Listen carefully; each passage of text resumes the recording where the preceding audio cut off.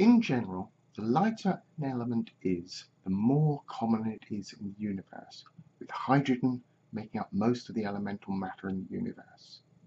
The rest of the matter is mainly created when lighter elements are fused together in the heart of a star.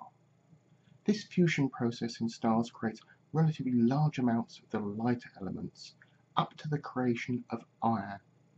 At this point, due to the energy needed to create iron and the heavier elements, the larger stars only have a brief time before going supernova in which to create much heavier elements. This means that those elements that are heavier than iron only represent a tiny fraction of all the mass of the elements in the universe. However, given this, there are some light elements which are far rarer than one might expect. These are lithium, beryllium, and boron. Now, on a universal scale, these elements have a similar rarity to the precious metals platinum, gold, and silver. However, platinum has the atomic number of 78, gold 79, and silver 47. Whereas lithium has the atomic number 3, beryllium 4, and boron 5. So why then, if these elements are so light, do they together represent less than 1 billionth of all the mass in the universe?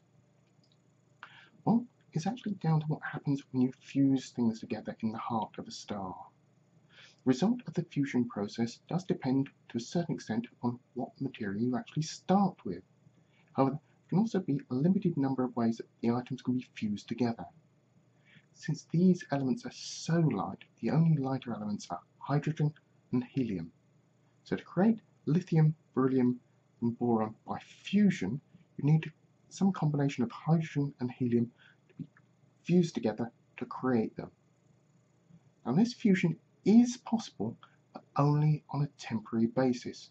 The forms or isotopes of these elements that are created in this way are highly unstable and rapidly decay back to their original ingredients.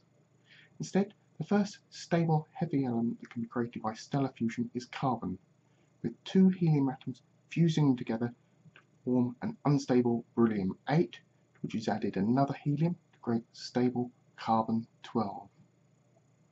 So if these light elements can't be created by stellar fusion, how did they actually get here?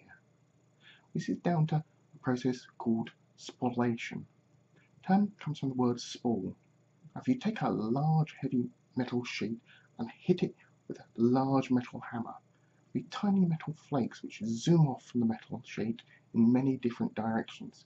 These flakes are known as spall, and the process creating is known as spallation. And it's a similar process that's responsible for creating the elements lithium, beryllium, and boron. Of course, in creating elements you don't use a metal hammer. Instead, you need cosmic rays. These forms of high energy radiation have a raw power to basically crack open some of the slightly heavier elements in our universe. And most of this cracking of the nucleus probably took place well before our solar system was even formed. However, without it, these elements would be unlikely to be present even in the tiny proportions that they are. Certainly life on Earth would look considerably different if there were no boron around, as it's essential for the formation of plant cell walls.